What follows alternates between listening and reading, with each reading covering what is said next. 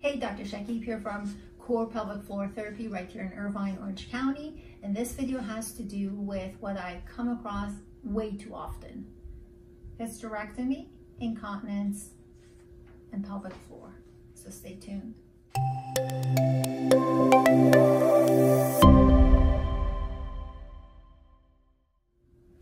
So I see a lot of patients in my practice for issues related to postural neurology and functional movement.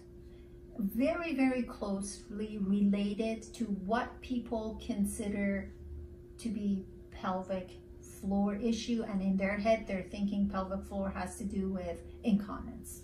And here I am telling you has nothing to do with it. In fact, I'm going to make sure I put a video on that very video I did to explain this more. So we're going to put that aside for now. But it just seems like when women have had a few kids and they're a little bit older and the doctors, and they have incontinence issues, which doesn't have to necessarily have to do with childbirth, because if that was the case, why would men have incontinence? So not every incontinence has to do with childbirth or with aging. Those are like the boring, generic ways of looking at it. I'm seeing a lot more of those issues in younger people. Pelvic floor dysfunction is the cause. More than likely, a high percentage. So what ends up happening, and to me that is not acceptable, is when women have incontinence and they're like, well, you've had your like 2 or 3 kids, why don't we just pull that uterus out? It's like, what the heck? I mean, is that like a spare part? Like in the time of creation, it's like, oh my God, you shall have this uterus for these many years and then we shall take it away. I mean, come on. What kind of damage does that do? Just that surgery by itself. So let's think outside the box here, guys. If you're having incontinence and things are just loosey-goosey down there, or worse, prolapse.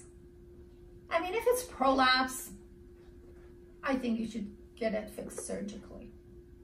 But then you're not done. You gotta strengthen the pelvic floor muscles, which is more than just the bottom of you.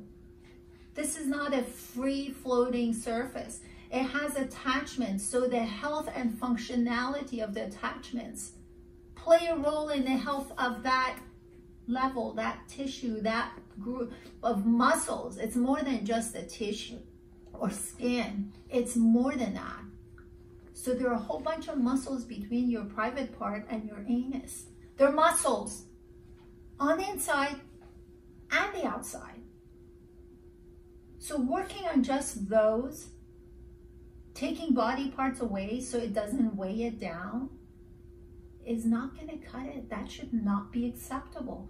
I'm not questioning a whole bunch of experts that made that decision for you and you agreed with it.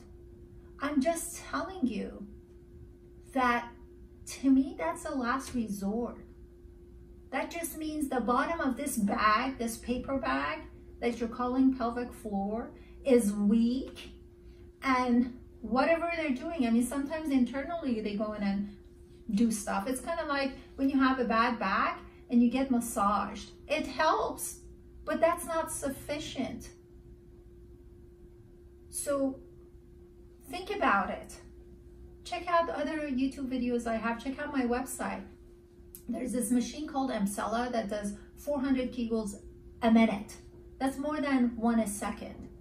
That's great. It does magic, but only works at the bottom of the floor. All the attachments need to be addressed too. And let's not start taking the contents of the bag out of the bag thinking the bag's gonna last longer.